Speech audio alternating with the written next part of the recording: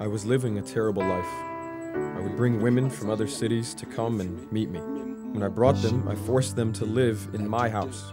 They were not only coming and going, but they lived with my wife and I.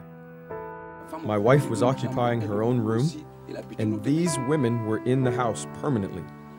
I would do what I want with them. This had a very negative effect on my home. When I returned home after going out and sleeping with other women, I would try to hug my wife, and she would distance herself. She would resist. She didn't want anything to do with me. My actions were destroying my home. The worst part about all this was that each time I would finish sleeping with a woman, my lust for others would grow. I was never satisfied. I've been struggling with this problem, and as a sinner that man is, I had no way to help myself out of that situation.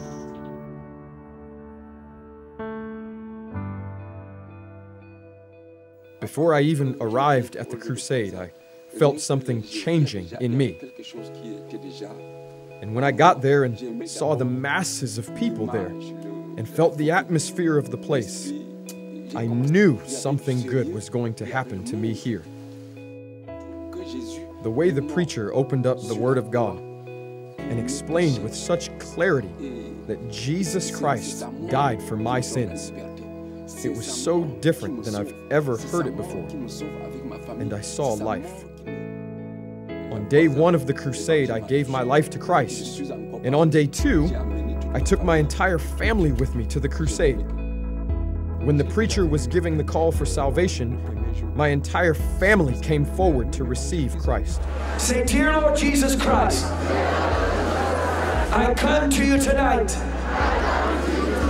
a sinner, asking for salvation. Jesus Christ, Son of the living God, I put my trust in you.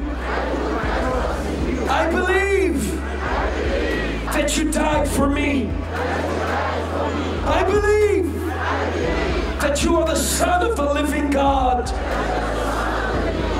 And as of this night, I will follow you. Je te suivrai." At the crusade, after my wife and I received Christ into our lives, we went into a room and confessed to each other who we had been cheating with. We forgave each other and ourselves, and that was it. After that, it was wonderful. Normality returned in my family.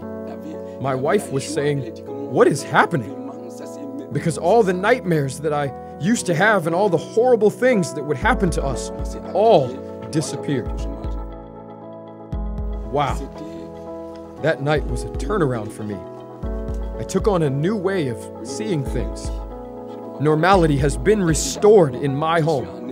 We have new life. There's a new atmosphere. All is well. There is no way that I would go back to what I was doing in the past.